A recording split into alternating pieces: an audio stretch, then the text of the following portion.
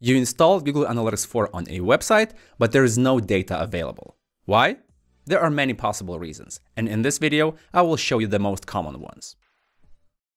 The first thing that you could check is the network requests. Every time Google Analytics 4 is activated on a website, it sends requests to Google. You can check this by going to the website where you have installed GA4, then click three dots, More Tools, Developer Tools, and then go to Network. Here in the search field, enter Collect, and then refresh the page. If Google Analytics is installed, it will send a request that might look something like this. As you can see, it says analytics.google.com, or it might say google-analytics.com or something like that. And here you will see what kind of data was sent. If you are using server-side tagging, then the domain might be different here, or it is also possible that even the collect part will be hidden. So in that case, you could try to enter your measurement ID, which starts with G- and then something. And then once you enter your measurement ID here, you should still see the request in the developer tools. Also, it would be a good practice to navigate through multiple pages of your website and check if the requests are visible on all of those pages, because maybe Google Analytics is installed just on some pages. So if you don't see the Google Analytics request in the network request tab, then maybe Google Analytics is not installed on your website. If you're using Google Tag Manager on a website, then you could check if the Google tag is installed in the container. And also you could check if the measurement ID is correct. If you have installed Google Analytics without Google Tag Manager, for example, maybe you're using a native integration of your content management system, or maybe your developers have added the code to the site, you could also use the developer tools to check that. So in the developer tools, you could go to sources, then click Ctrl-Shift-F. On Mac, I guess it would be Command-Shift-F, and then paste your measurement ID and hit enter. Then if you have Google Analytics installed somewhere, then you should see the googletagmanager.com/gtag/js and then your measurement ID. If you don't see it, then it looks like GA4 is not installed on your site, and you should troubleshoot that with your developers, or maybe you should start using Google Tag Manager and install the container through that. Then another possible reason is that maybe Google Analytics code is installed, but the code of Google Analytics is broken. Let me show you an example. Here I am on a demo website, and if I do the right click and view page source and then look for GTag, I will find the GTag code. And at the first glance, it looks okay. It contains the script URL, it contains the GTag commands, but here you will notice one problem, or at least you might notice one problem. All quotation marks properly are displayed like this, but because of some reason, maybe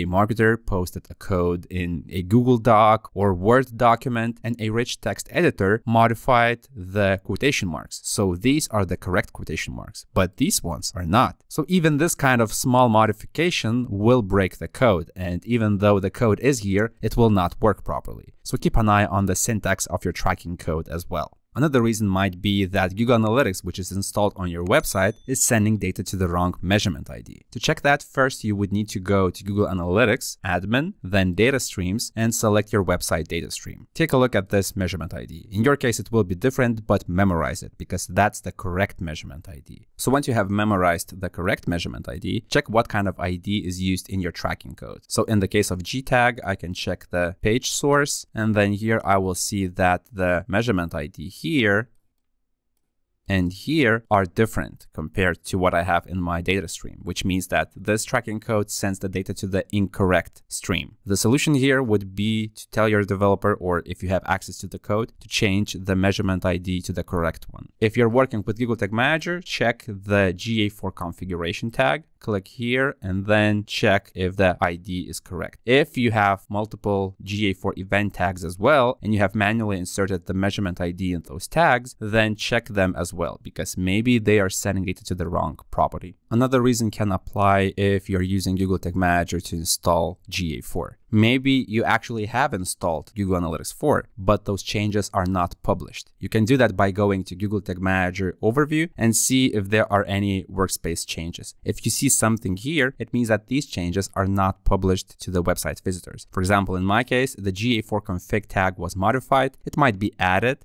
But if you have some changes here related to GA4, then there is a chance that these changes are the reason why Google Analytics is not sending data to your property. To fix this, obviously you would need to first validate these changes, make sure that they are working with the preview mode. And after you do that, then click submit and publish these changes. Then after that, you will need to wait for 24, maybe 48 hours, and the data should start coming into your GA4 property. If you still cannot find the reason why there is no data available in GA4, then maybe the reason is something in Google Tag Manager. Maybe your tags are in Google Tag Manager, but they do not fire. You can check that by going to Google Tag Manager, clicking preview and enabling the preview mode. So once you connect and the tag assistant says that it is connected, then go to Google Tag Manager and click, let's say, on the page title and see if your GA4 tags fired. In my case, the main tracking code did not fire, therefore Google Analytics is not activated on a page. In this case, you could click the tag and then check which conditions were not met. For example, I expect the GA4 config tag to fire on initialization. And if I click here and then click the tag, I will see which conditions were met, and it looks like firing conditions were met, but for some reason, this tag also has the blocking trigger and its condition was also met, which means that the tag will not fire. And there are even more reasons why your tags might not fire in Google Tag Manager. And if you want to learn more about them, then I will post a link below the video. Another reason might apply if your website has stricter rules and policies regarding tracking codes that can be activated on a website. And this is called content security policy. Basically, your developers can set stricter rules on a website and they might be blocking your Google Analytics tracking codes from firing. So you should go to the website,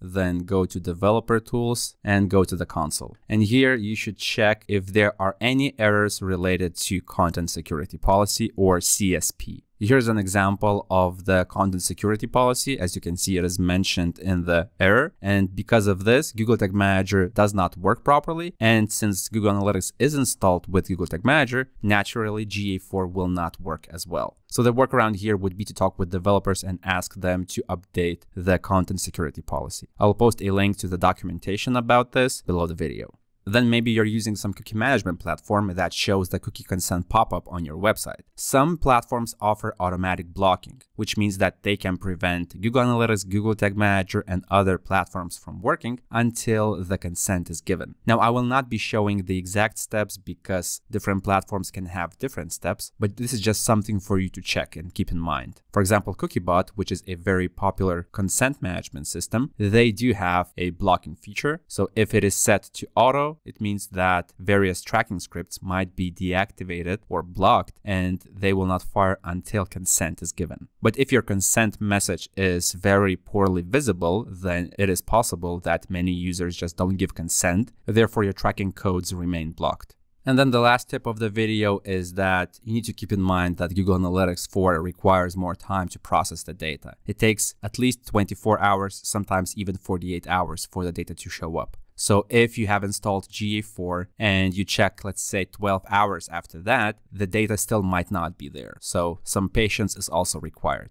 Hopefully these troubleshooting tips helped you. If not, then check the links below the video. There are more resources with helpful information.